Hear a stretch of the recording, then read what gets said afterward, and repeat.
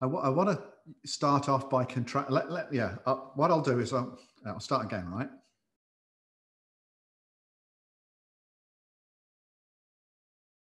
So the learning is collaborative learning with other participants on the course. So you get some input, you get some stimulating ideas to work with.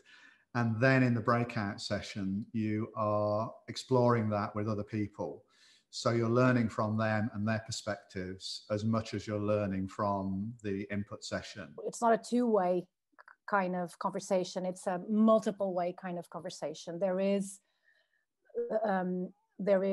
true sharing and true exchange of point of view.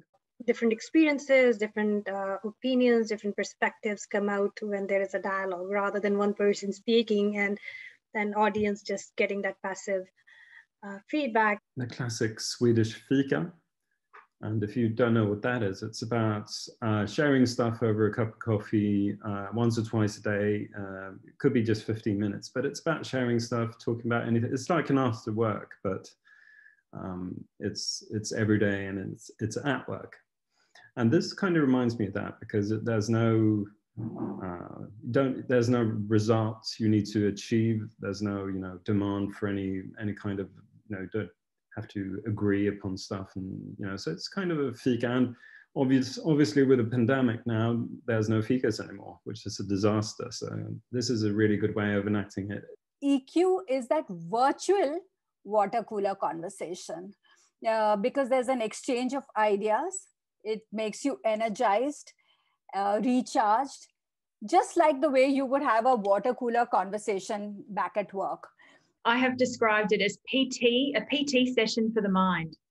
And that was one of the best parts of university, was the idea of tossing these ideas around and going in different angles and hearing different other people's perspectives. And to me, it's just like that. It's a virtual tavern. A bit like the learning that you get at a great dinner party with interesting people. So if you imagine, one of the classic questions that you get asked is, if you could have a dinner party with the great people of history, who would you invite? Because you would invite them because you would want to have meaningful conversations with them and learn from them. It's a bit like that. You end up learning so much from so many different people who are so interesting and come from so many different perspectives and different heritages and backgrounds, and all have something valuable to say about the subject under discussion. Even after session ends, you are left thinking more about the topic.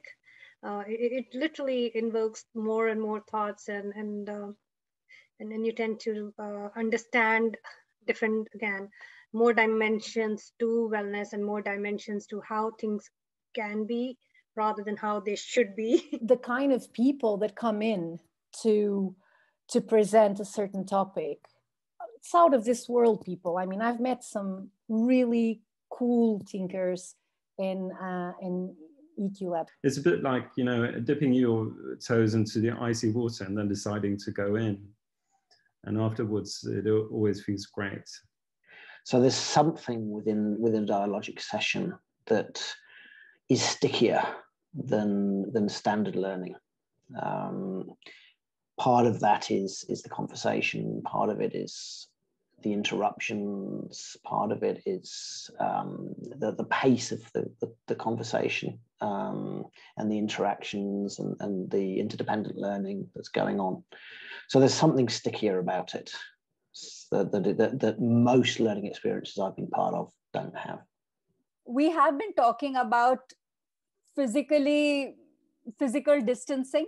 I think you've really enabled all of us to build our social interaction muscles, and the virtual world has opened up a huge new platform for us. Probably getting close to as good as being there in person, but of course you're able to do it remotely. If anything, this has given me a way of seeing the power of conversation being used for development that I would have thought was best done in a face-to-face environment. And this has really reassured me that we can do hard thinking in a virtual environment.